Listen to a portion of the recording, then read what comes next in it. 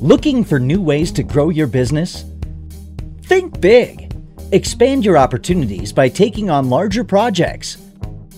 We partnered with insurance expert Tristan Farrell, senior advisor at Premier Claims, and professional contractor Shane Rosenow, owner of Rosenow Customs. They shared some of their best tips on landing a whale-sized job.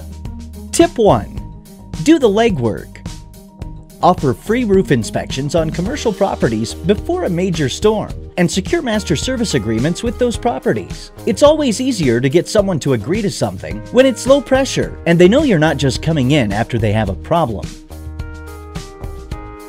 Tip 2. Know your stuff. Work with insurance companies, understand deductibles and policies. Utilize a public adjusting company to maximize claims on larger jobs. Tip 3. Network. Be in the know. Join your local Chamber of Commerce so you know what projects are coming up. Connect with banks. This can lead to restoring the properties they own.